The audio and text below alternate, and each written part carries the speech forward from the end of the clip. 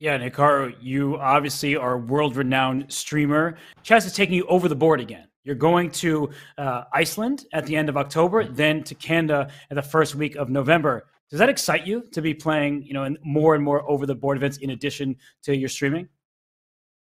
It's fun to play chess. Let's leave it at that. But I will say, I am actually really excited to go to Iceland. I haven't been there in I think 18 years, so I am really excited to go to Reykjavik. That should be a lot of fun. How I do that and then go to Toronto, I mean, I'll figure all that out later. But it is great because at the end of the day, I feel like with both the 960, but then also this event, really the main goal was make it to the end. Like at this point, like sure, I can lose the next match and I won't really care. I just wanted to make sure that I get to go and play chess. So it's all good.